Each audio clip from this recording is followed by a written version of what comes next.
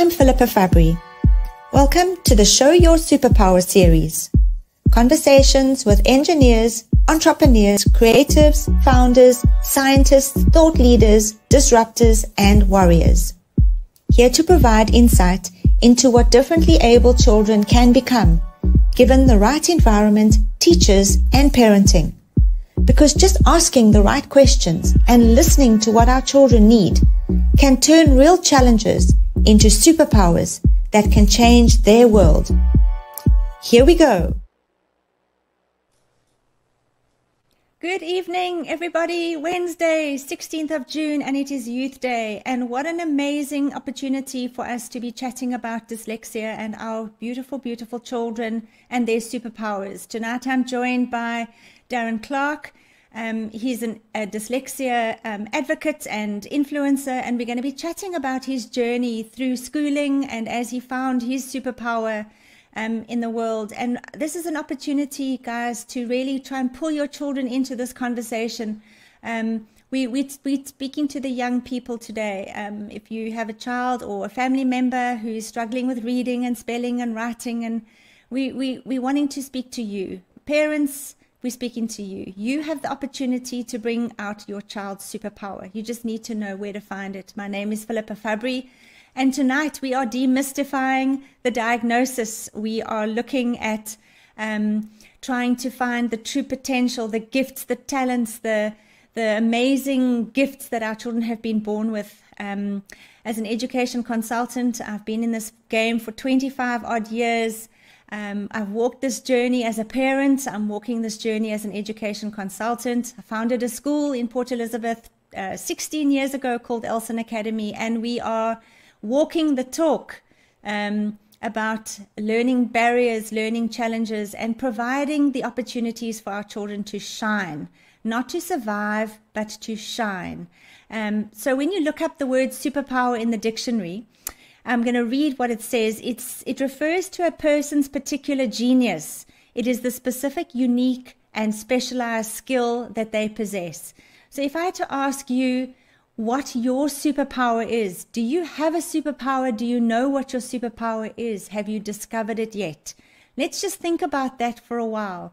What is your superpower? Are you using your superpower in your business, in your whatever you're doing as an adult, whatever problem you are solving? I always say, not what you do, but what problem are you trying to solve?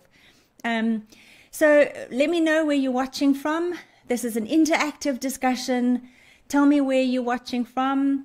If you have a child, let me know what grade. Maybe you're a teacher, maybe you're a parent. We're speaking to you. We're joined live by Facebook, YouTube, LinkedIn. Some of us have joined through LinkedIn, but I want to introduce my guest. That we actually bumped into each other in a room in Clubhouse. I'm not too sure how many of you have discovered Clubhouse yet. It was only for Apple users, but it is now for Android users as well. And if you haven't been invited to Clubhouse, try and get yourself an invite. It's the most amazing platform for meeting new people. So Darren, I'm going to bring you up onto stage. Hello, hello. Hello. Hello. Good evening. Hi. Good evening. Yeah, we can hear you, we can see you, and we are, I'm looking at that map behind you, and we discussed that you are in Bristol, up in the UK. What's the weather like in where you are? We're really blessed at the moment. Yeah. I see. Going through some kind of heat wave at the moment. We're incredibly blessed with the with the weather, which is very surreal in the UK. But really? I've been told we've got rain tomorrow, so we'll probably be back to the weather. But gorgeous. Okay, it looks like you. Yeah, I can see you. You're looking summery. You're looking summery, unlike me with my long sleeve shirt and. Yes. Yeah. Anyway, let's get down to business. So there's some people watching us. Katie Mill watching from Port Elizabeth. She's a teacher. We've got Marcel Sharp. Hello, welcome. Hi, Miss Marcel. And I saw Maurice, I hope I'm saying your name right. Welcome. We are chatting about dyslexia this evening, and the I suppose the superpower that might come out of having a a different ability. We don't call it a disability, we call it a different ability. So Darren, just in a nutshell, tell us a little bit about yourself. Yeah, so I have dyslexia and ADHD. But I found out very late on in life, at the age of 36. So I'm 44 now, so I'm still trying to understand and find my own way around dyslexia and my own ADHD kind of diagnosis. So it's still very new to me in that sense. I guess, you know, at 36 that was quite a late diagnosis, but yeah, so my kind of role in the job that I do now is I kind of work with organizations and the educational sector to kind of make it more neurodiversity kind of awareness and friendly, and it's something that I've been working on for the past about 4 years really on kind of a global stage. How did you get into that, say 4 years ago? What was the deciding factor?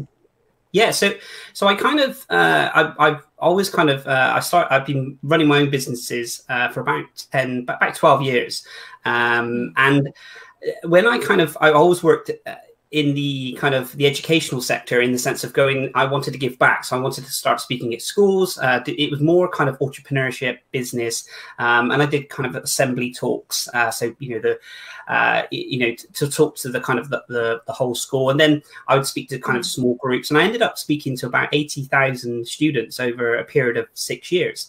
And this was secondary school. So in the UK, we call it the secondary school.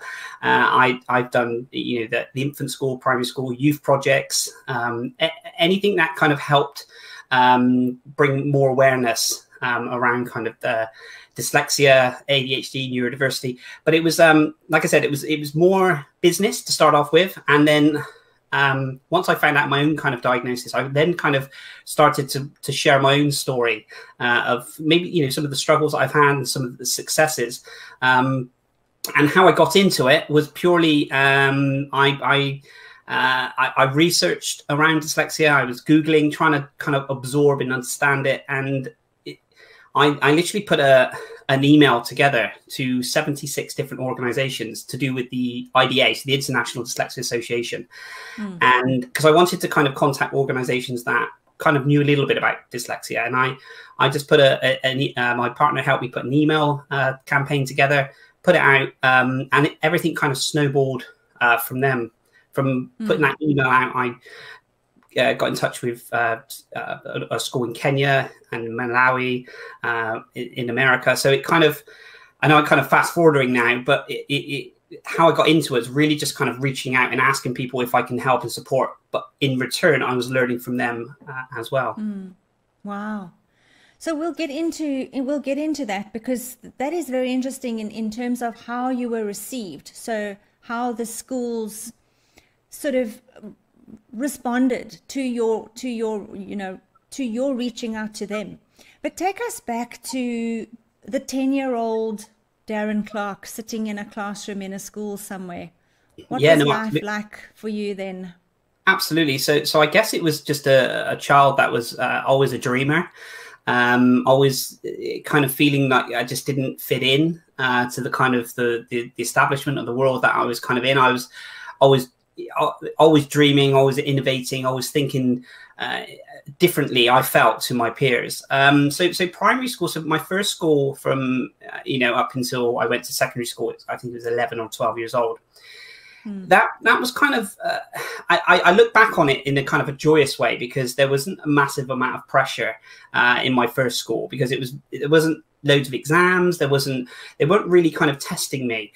But when I went up to the big school, so to speak, the secondary school, that's when the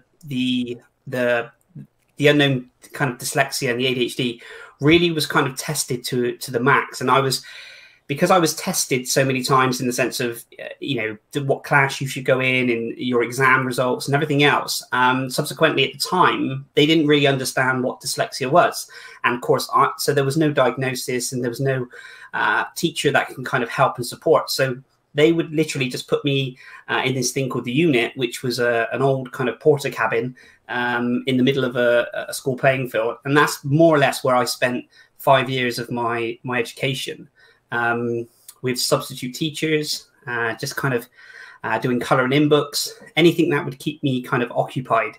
I was allowed to sit, I was allowed to go to drama. I was allowed to do physical education, so PE, and art. So those were the kind of the 3 lessons that I was able to go. When they asked me to go, when I tried to go to math, English, humanities, science, I'd go, but because I found the lessons very challenging, they would then pull me out and put me back into the classroom, so to speak, which wasn't really a classroom. Okay, so you're a bit lost. So was that affecting all subjects then, not just your language? It was affecting math, it was affecting social science, it was affecting everything. Were you struggling in terms of concentration, behavior? Yeah. So I wasn't. So I, funny enough, even though I was, separated from my friends, which is very difficult in school, you just want to kind of fit in and just kind of go, under the radar, so to speak, and not be, to stand out. But it was very difficult because I would go to these lessons and, words were, for me, I understand with dyslexia, it's on a spectrum, so everyone is different. But for me, I had the visual stress of dyslexia, so words would move around on the screen, and I would just feel, kind of at a real loss. And when I'm trying to explain it to people back then, I mean, we're talking school in sort of the 1980s, 1990s, which didn't really have the grasp of neurodiversity and dyslexia as they do now. So I did feel it affected the social side of me, the confidence. There were so many elements, and it was almost difficult because I was allowed to sit some lessons and not others. So when you were put back into one of the lessons with all of your friends, you did feel a little bit less confident because they're thinking, well, he's back, and then you get pulled back out and put into another classroom, so to speak. And your parents, were they called in for discussions? I mean, was there some kind of a collaboration between the teachers and your parents? Yeah, I think my parents absolutely, loved them to pieces, and I guess it was just a different era back then. And the school that I went to was quite a notoriously kind of a a very large school, and it was I call it the school of hard knocks, and I don't think there was. I mean, there must have been parents' evenings, and there must have been talk about it, but I kept a lot of it to myself, and that was my own decision. So I would make out that everything's kind of going well, and obviously it wasn't. But there was never this moment where they would pull my parents in and look at my grades. It was almost, looking back on it, it was almost, well, he's not really achieving this. That's fine. We've got, better things to kind of to spend our time on, sadly. So you were pulled out and then allowed or integrated in for certain lessons. Yes. Once you then moved on to high school, then how were you accommodated there? Yeah, so high school was the school, that the secondary school that I was kind of pulled out of these lessons. So in UK we have we call it primary school and secondary school. So primary school, you have nursery, primary. So primary goes up to, I think it's about 10 or 11, about 11, 12 years old, and then you then go into the thing called secondary school, and then that can go up to kind of 17, 18, and then college, university. So the high school, which was equivalent for us as the secondary school, was where I was taken out of lessons and put back in. Oh wow! And then exams? How did you sit your So I wasn't actually allowed to sit any exams. They used the terminology that it would be a waste of paper to allow me to sit the exams. So subsequently, when everyone was taking exams, I was again in a separate classroom doing colouring in or anything to kind of keep me occupied, so to speak. So yes, I left school with no qualifications because they wouldn't let me sit any exams. How do you rise above that? I mean, without that taking its toll on your self-esteem, on your emotional well-being, how do you go forward then? So you leave school without a qualification, and then? Yeah, so it does play, and I guess, you know, the damage that's actually done on on your confidence or your mental health, or you know, all these kind of elements, that it doesn't never really completely go away, because you know, there are elements that you have to kind of work on, you know, work on yourself. So I guess for me, I've always had this positive mindset, and whether it's dyslexia, whether it's ADHD, whether it's just me, I don't know. I tend to always try and look on, you know, same as my parents, I always try and look on the more positive side of things. And I just knew that, you know, I was very entrepreneurial. I still loved doing things outside of school, but so I knew once I was able to do something that someone would give me the opportunity for, that I could kind of fall in love with and start doing, then I knew I could kind of excel. But it was really tough, you know, leaving school with not being able to read, you know, hardly be able to read. Writing was tricky. You know, getting a job was difficult. I applied for 26 jobs after I left school. I was just cycling around on my BMX, so my bike, cycling around the area, going into shops, going into to banks. So I even applied to go into a funeral parlor, any shop or any business, asking if they would take me on. And subsequently, as soon as it got to the application process and you had to fill in where the grades were, I would always leave that blank, because there was no grades to put in there. My mum would help me fill in this application form. And it was this one moment, and I think this is where dyslexia thinking can think outside the box sometimes. And I always remember I was going into a food retailer, which is very big in the UK, and I had my application form. And just as I went in to do the same process I've gone in for the past 27 times into different stores, I remember looking at that box and seeing it empty. And I was thinking, well, you know, is this what's stopping me from getting an interview? And I always remember, and I'm not condoning lying on any CV or anything else like this, I'm just saying, so for me, I remember taking that application form, sitting down on the floor in the middle of a car park, and thinking to myself, well, what grades would I have got had I had sat some exams? So I remember just filling in these exam results, not giving myself A's or B's, you know, good grades. And I mean, and I filled it in, and I got through the door and got an interview. So I don't know whether that helped or whether that stopped, but this was for about 12 hours a week pushing trolleys in a supermarket. So it wasn't, you know, a graduate program or apprenticeship or anything. It was a supermarket, which was great, but that was my first kind of real success, I guess.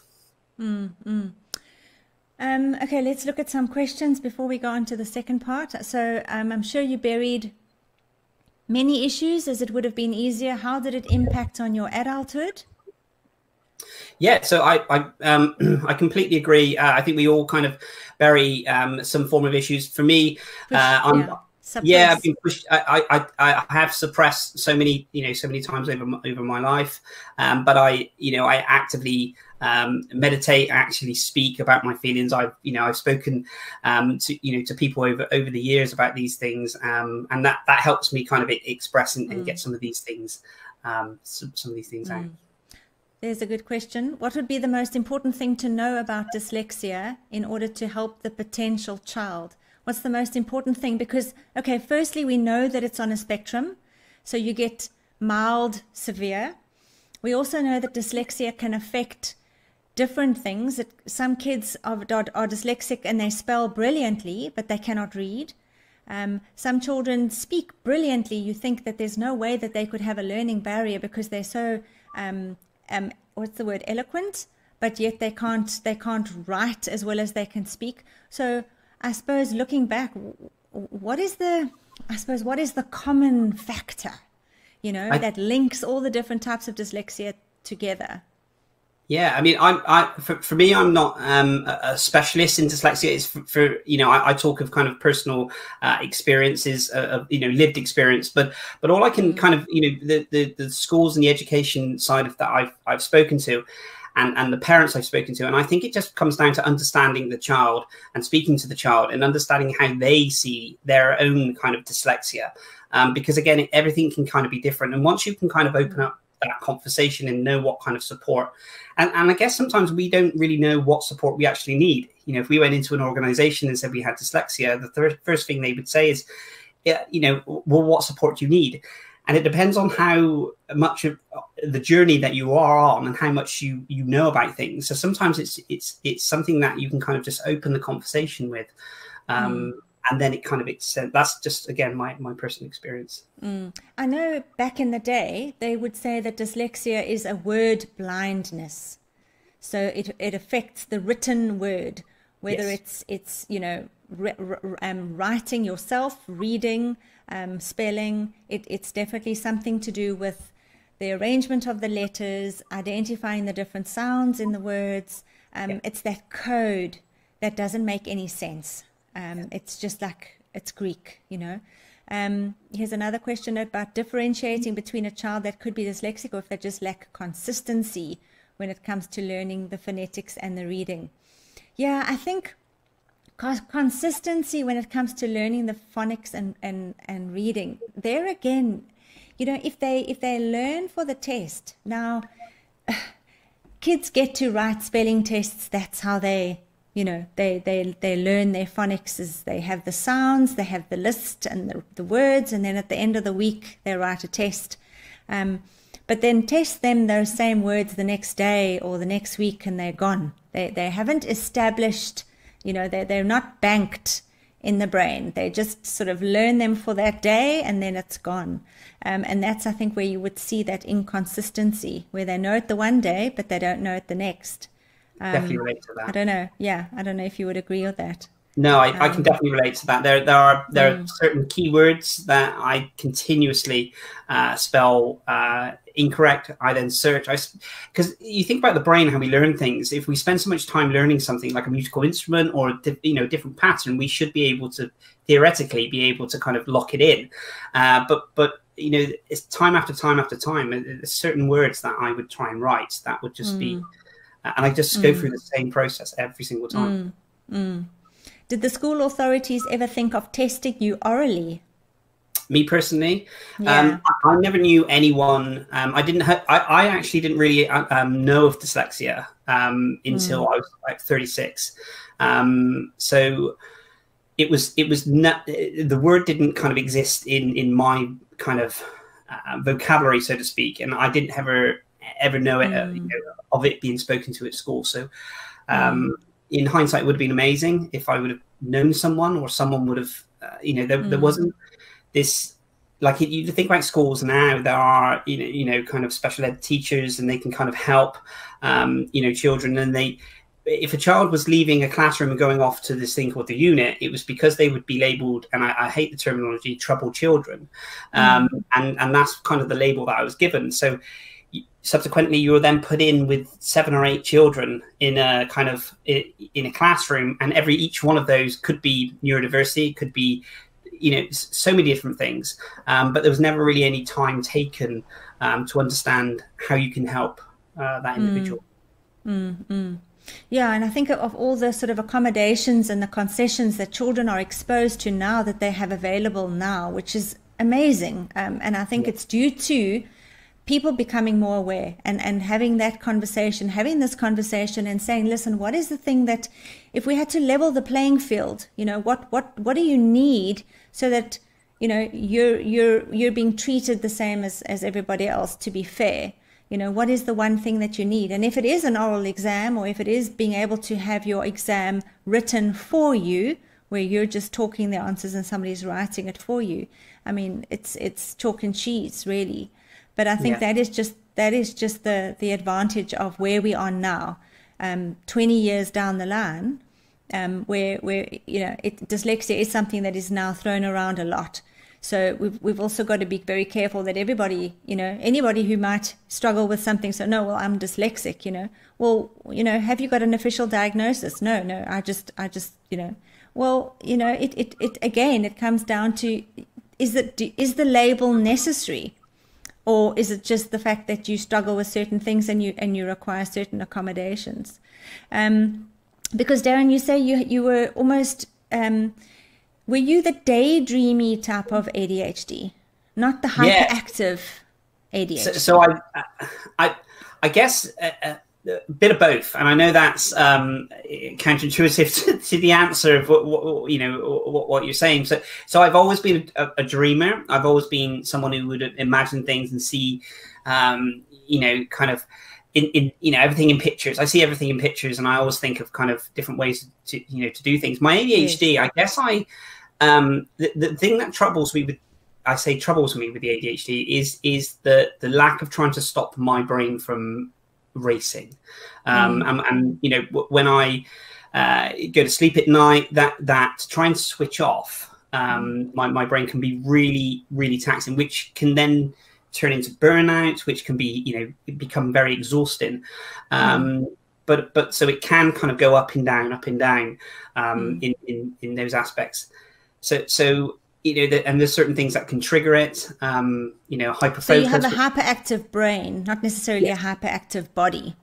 Yeah. So I keep, I like to keep fit and be very active, but my mind just feels like it's running all the time. And I do meditation. The minute I can kind of get to do meditation, I know how it helps me, but to get my mindset to try and understand that I'm going to be doing meditation can be a massive fight, because it's almost like my brain saying, I don't want to slow you down. So that could be but meditation and listening to classical music, those things really kind of help. And nature as well helps kind of slow that brain down. 100%. Yeah, 100%.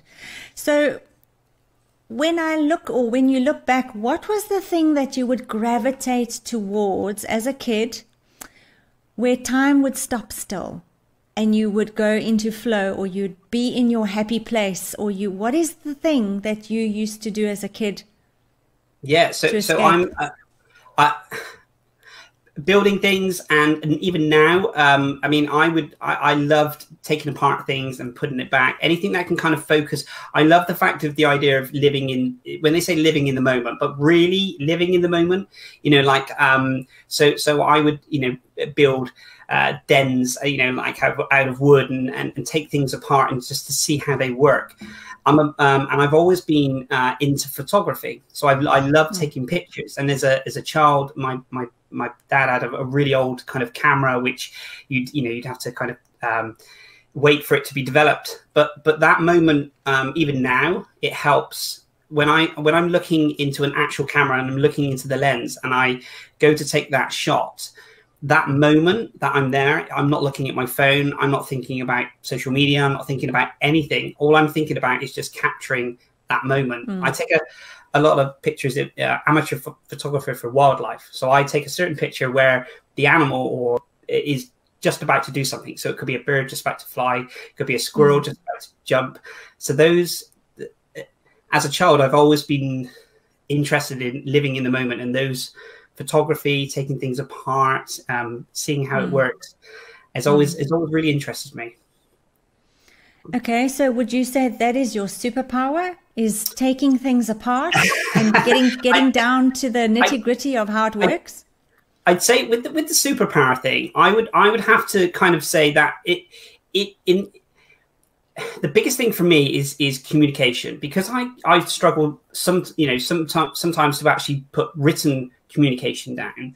I've always found speaking to people and meeting people and is really kind of connecting with people has become a superpower, because I haven't been able to do a lot of the, if I wanted to grow the businesses, then my partner would help me, with this, and she would bring, an incredible set of skills. When I was in corporate management and I was in very senior management, I'd always gravitate to around people. And what I didn't know at the time, because of undiagnosed dyslexia, is that I was finding my support group of people without looking for my support group. So I've always been like trying to connect with people and understand. And I'm a massive believer in the, that's one of my superpowers, is that I love speaking to people. I love finding out about their stories and connecting with people. And that's really helped me in the positions that I've in, you know, my social side of my life, my business life. That's really helped. How your interest, it's wonderful to hear about your interest in photography and the calming effect it has on you when involved in it. Yeah, so you go out into nature and you take photos of nature and animals. Yes, so I love anything to do with nature. So if it's sunsets, if it's anything wildlife side of it, I capture that moment. And I used to do it a lot of the time off of my phone. But what I found with my phone is that the minute I have that mindset that my phone is, because I work a lot like everyone else. I see that as a working tool. But with the camera, it's once I've got that in the hand and I'm looking through that lens, it's like time stands still. And it's just, yeah, it's beautiful. It's a beautiful moment. Yeah, it's about the need to exercise patience. As an adult, you have no doubt, you no doubt have trained yourself to control your brain to calm down.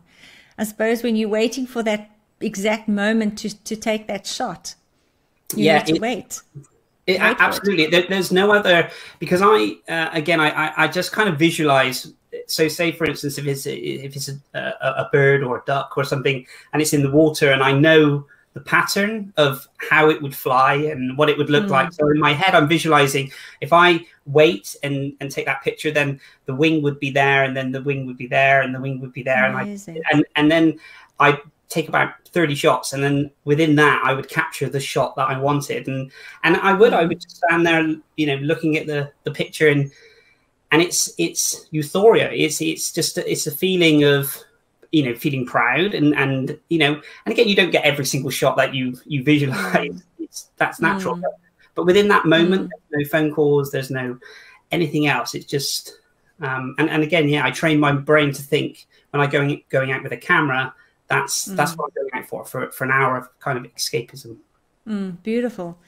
So let's go back to obviously your first job, and you know, you said, I mean, you've won awards, you're an entrepreneur. Let's talk about some of your businesses and how you've gotten to where you are now. Yeah, no, absolutely. So I left school with no qualifications. So my first job was working for a supermarket, pushing trolleys. So I was collecting the trolleys and put them back. That was 12 hours a week. So it wasn't a full-time position. And then I fell in love with retail, in the sense that because I knew there wasn't kind of exams. It was done on sort of physical kind of grafting and being able to kind of, I knew the process. So the process was, if the trolleys are over there and they need to be put back, that was quite simple for me. And so I did that. And then I kind of progressed, and I kept asking for more hours and more positions. And then I subsequently then managed to kind of work my way into the store, working on tills, working on different departments. And then kind of fast forward, really, most of my career has been in retail. I struggled getting into kind of the managerial positions early on, because again, you had to have some sort of qualifications to apply for. Even though I was doing a lot of the managerial roles, they still wouldn't give you the kind of the managerial role, because you had to sit an interview and you had to have certain qualifications. And I kind of jumped ship and I went to a different retailer. And again, I'm not advocating lying on your CV or anything, but when I went to a different supermarket, all I said was that I was a manager at different supermarkets, and they never kind of checked that. Even though I was doing the managerial role, I wasn't officially given the title. So technically it wasn't really a lie. It was kind of just saying that. So they gave me my first managerial job at supermarket, and then it kind of excelled. So I excelled in one of the retailers. I became a store manager, and then a regional manager, and a senior manager. And I was looking after about 56 stores at one point, which was, and this was all with undiagnosed dyslexia and ADHD. So I was doing about 95 hours a week. I was traveling all over the place. The pressure that was on me was intense. But I kept getting promotion after promotion after promotion because I just kept pushing myself and pushing myself, and don't get me wrong, there was a lot of times where I didn't get the promotion, and so it wasn't just always going up. There was a lot of kind of downs and burnouts in that sense. But so I got to kind of quite a senior position in retail over the years, and then I couldn't get any further because the next roll up definitely needed some qualifications, some degrees. So I ended up kind of leaving that behind, and then I started my own business, which was a cleaning business. And at the time, a lot of people, my friends and family, they thought I was kind of going through, a midlife crisis. Yeah, I was kind of insane because I left this very well-paid, secure job. Cushy corporate, yeah. Doing this share scheme, holidays, and everything else like this. When I think back now, no, but it's I left that to kind of start my own business. And the thing is, I've always gone in at entry level. Within any position that I've gone in at entry level. So I knew if I put the hard work in and learned the system and learned how to do it, I could grow. So starting my own business, I knew nothing about cleaning. I just knew it was a subscription type business. If I signed a customer up on a weekly clean, and I continue to give great service, they'll continue to pay me on a weekly basis. And then it kind of, it just grew there. So so then we set up a couple of different cleaning businesses. We grew it to one of the biggest in the Southwest. We were cleaning about 1,000 homes a week on the home cleaning business. And over the years, we employed, hundreds and hundreds and hundreds of members of staff, off the back of that. That's kind of a bit of a fast forwarding. That was my kind of first step into my own businesses. Did you franchise that? No, we didn't. It was always the goal to franchise. But I think, the first 2.5 years of that business, myself and my partner were out cleaning more or less every single day. Home cleaning, we would have our own cleaning round, and then we would get people we'd hire people, and then they would start cleaning, and then we'd have staff labor turnover, and people would leave, and then it would leave us with 15 customers that we'd have to clean for. So getting that to grow was really, really tricky. And I think we just kind of grew that, and then we grew an office cleaning business. And I think after kind of 9 years, we had managers and supervisors. I think we kind of just fell out of love with the industry and the cleaning side of it. But it was very, very successful. It was very, very hard work. I learned so much about business, about that side of it. But no, we didn't end up franchising that.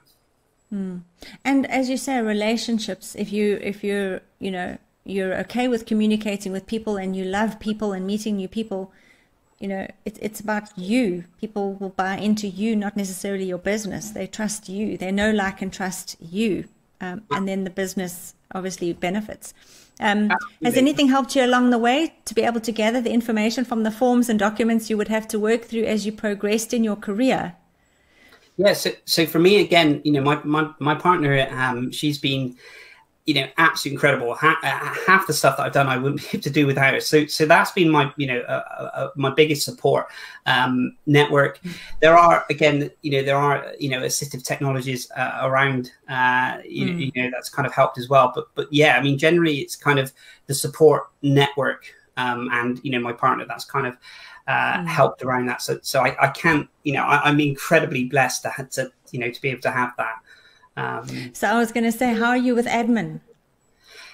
Admin's, it's not, admin and timekeeping and is not my strongest. I'll be completely honest. I have I've had diaries for years, and each year I look back on them, and most of them are empty, even though I live a very, very busy life, and there's lots of appointments and things. So the admin side has been, it's something I've struggled with.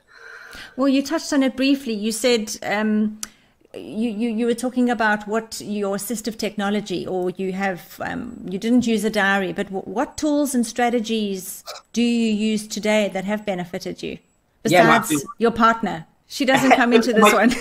No. She's not an assistive technology. No, definitely not. My phone has been, the lifelong for me. Again, voice recognition is a lot of the time when I'm, I take LinkedIn for instance. I tend to get now probably anything from 30 to 50 messages a day via LinkedIn, and it could be an inquiry, it could be something to do with the shows that we do or anything else like this. So it's very difficult sometimes when you're feeling quite burnt out by reading to get back to people. So I tend to reply a lot of the time with voice, whether it's a WhatsApp, LinkedIn, or anything else. So that's kind of really kind of helped me on those side of it. And again, a lot of people tend to use software. I'm a little bit kind of old school, I guess. So sometimes I tend to rebel against using these things, which is really counterintuitive to helping, because I know that it would really help me. But sometimes I can be a little bit stubborn, if I'm honest, of trying to learn a new software to kind of help me in the long run. But the diary on my phone, the reminders, voice recognition has been recording, has been absolutely imperative to everything that I do. Dragon Speak, I think, is one that's commonly used, but it's so complex to actually understand how to use it that it often doesn't get used. Yeah, there's Dragon. There's a thing called Claro software. There's an abundance. I mean, I'm very fortunate in what I do, is that I do get a lot of companies sending me things to kind of trial and either review or to have a look at. But I guess I find it very difficult with things that are speaking to me while I'm trying to write or trying to assist, and that kind of really kind of, I don't work well with that. With that, it's almost like a dictation side of it. So yeah, but we're all different. We all do things a little bit different. Have you heard of that scanning pen? Yes, it scans along the line and then it tells you what is written. Yeah. I haven't actually seen that work. I've just heard about it. I'm good friends with the founder, the co-founder of that, a gentleman called Jack Churchill, who founded the business with his business partner Toby. But yeah, they're incredibly successful business, and they've got in the educational sector and also in the workplace now. So but yeah, I definitely, they do free trials and everything else. So I'm not associated with the company in any way, shape, or form, but yeah, they are they're good technology. Yeah. The only sad thing is that generally cell phones and those kind of tools are not really found in schools or No. I know we're not, if your phone is seen, it gets confiscated and you can come and collect it from the principal's office at the end of the term. But if those tools were more readily available and if teachers knew more about how to use technologies in the classroom, I think we'd be a lot further down the line. Than rather taking those sort of things away. Yeah, I work with quite a few tech companies, and that's one of the things that I kind of help around, speaking to them about what assistive technology is out there to kind of help, to bring into the schools. And in the UK, we're very fortunate in the UK that a lot of schools are taking upon and using some of the technology that's out there. But like I said, there are a lot more work to be done. Thanks, Darren, for sharing your story, as I can relate so much to some of the learners I have had in my teaching experience. Let's go back. What would you say to yourself if you had to look back? What advice would you give your 10-year-old self? Yeah, I would just telling that 10-year-old self of mine to just believe in yourself and just keep going and just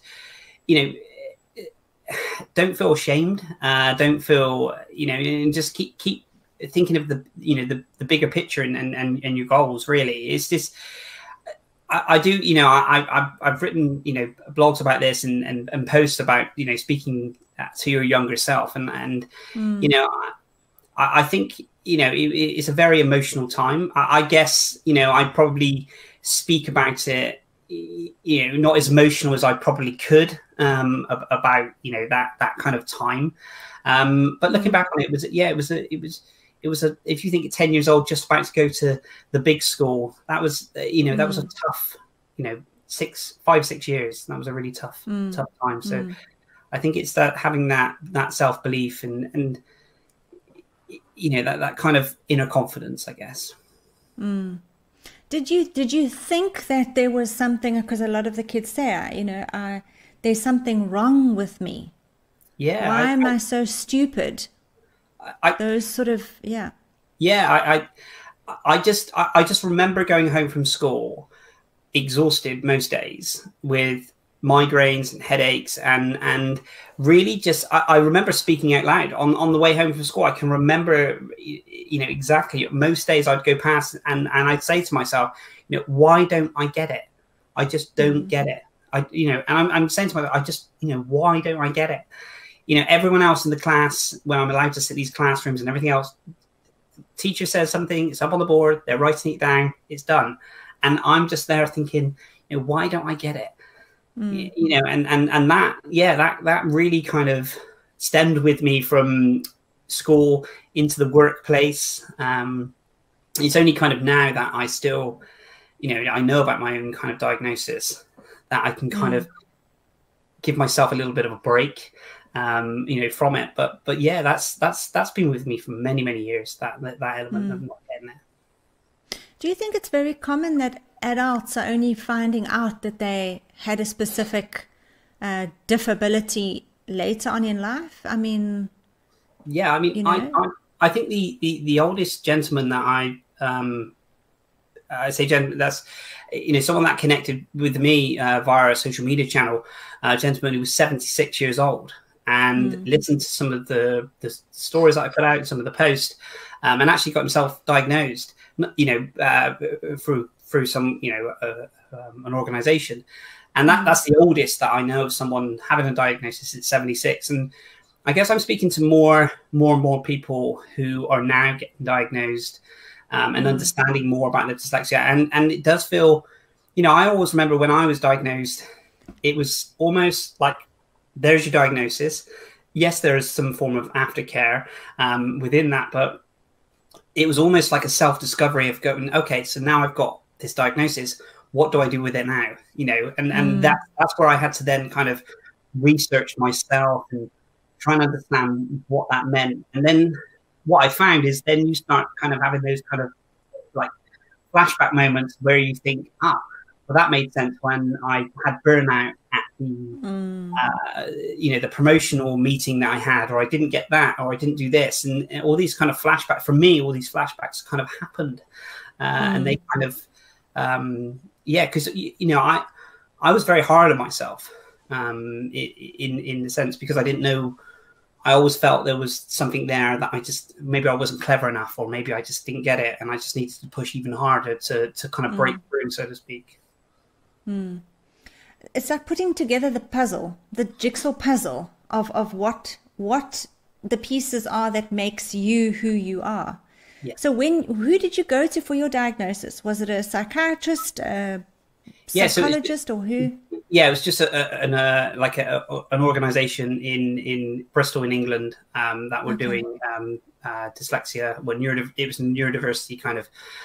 So I went there and had I had two appointments, and I had once they did the dyslexia, and then there was they thought there was kind of because we know with dyslexia that sometimes it's not just dyslexia; it could be dyscalculia, it could be ADHD, it could branch out into, not for everyone, but there are some, you know, traits that there could be something else. Comorbidities, yeah. Yes, so they weren't too sure about the ADHD, but after being there for, you know, going for a couple of appointments and the tests they had, they said they come out with dyslexia and ADHD, very strong, severe dyslexia. And I guess I just heard dyslexia, and it's only been probably the last year that I've really kind of started to kind of understand ADHD by speaking to people, because I always kind of thought, okay, dyslexia, let's learn about that, rather than trying to learn about dyslexia and ADHD at the same time. Were you prescribed any medication or any treatment? No, I wasn't. There was talk of it, but personally for me, I haven't gone down that route, so I haven't got any experiences of that. Yeah, it's definitely, if you're managing it and it's not affecting your life in any way, then I think your ADHD is probably the thing that keeps driving you forward. It gives you that energy and that hyper focus. Yes, hyper focus that you need when you are doing your photography.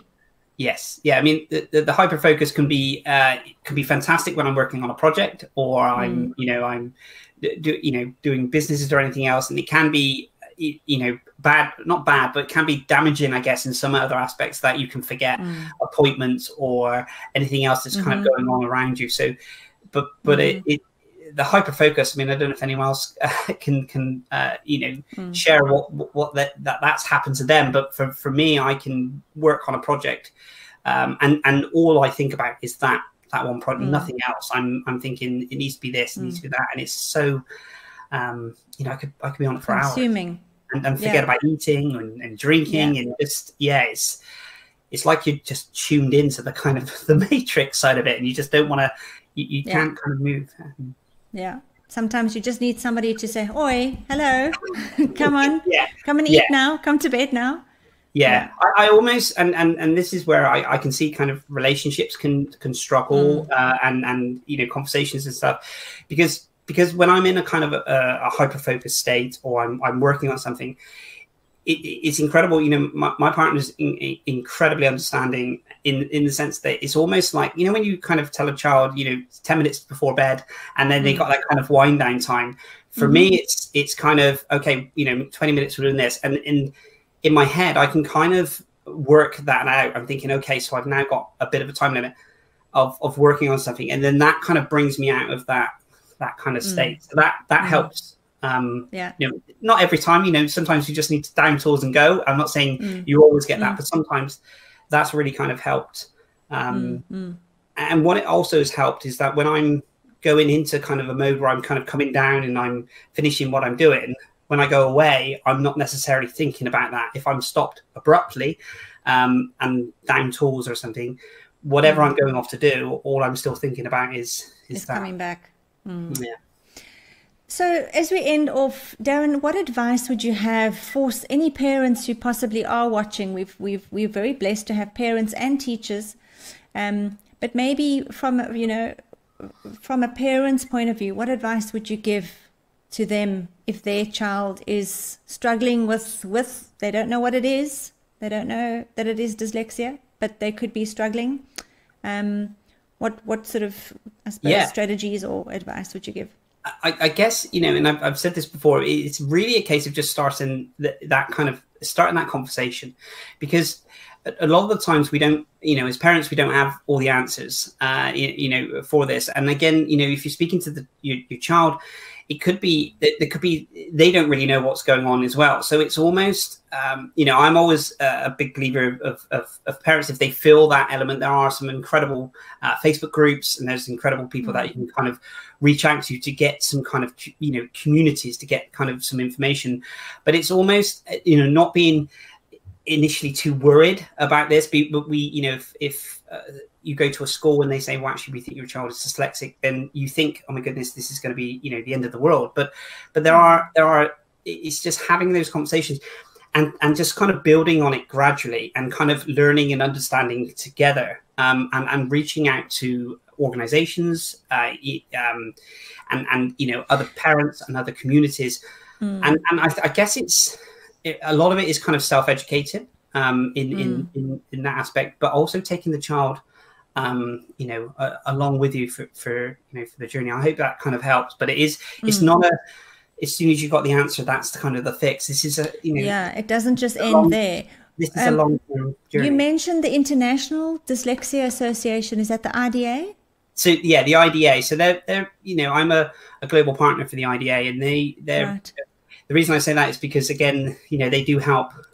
They look at dyslexia on an international, on a global scale, and they're a great organization to get involved with, because then they'll be able to kind of signpost you to someone within your country, and then it kind of, you think of it as a global scale, and then they break it down to a country and then district, and then so they're a great organization to. I'd love to know what the stats are at the moment for dyslexia. I don't know if you have those. But I was looking at just learning barriers or learning disabilities in general. It's about 1 in 5 children. But so if you look at neurodiversity as a whole, because I just did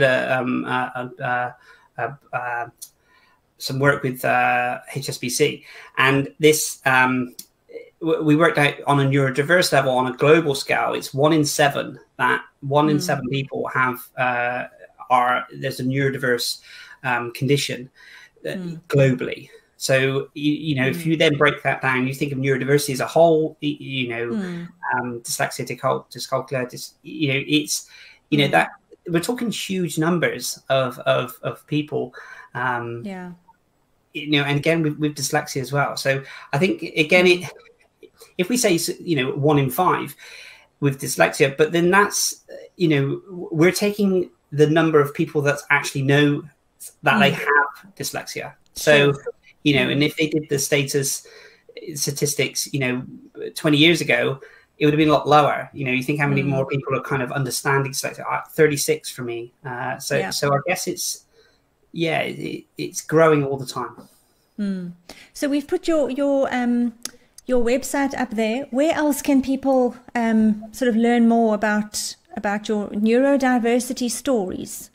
Yeah, so we run so every Friday we run a thing called, I created a thing called Neurodiversity Stories, where we have guests come on similar to this. We just have a conversation, and people just share their kind of experiences around neurodiversity. It could be autism, could be dyslexia, could be anything around kind of the neurodiverse element. We stream that out on LinkedIn Live and Facebook and YouTube as well. But all the details, if you have a look at the website, you'll be able to find neurodiversity stories on there. Yeah. And thank you. Yeah, thank you so much. You've been such a gracious guest. I love meeting new people and finding like-minded people. Even if we are across the world from each other, well, as they say, across the pond. It's like you're just next door. So it's been so lovely chatting to you, and it feels like we're mates. It's been lovely. Thank you so much. We'll see you on Clubhouse hopefully soon. Definitely. Thank you. Have a good night. Thanks everybody, and thanks for watching. Next Wednesday is the Q&A. Following on from this session, we're going to just unpack ADHD a little bit more, chatting about dyslexia and ADHD Wednesday 8 p.m. So tune in there. But other than that, thanks again for watching, and stay safe. Good evening.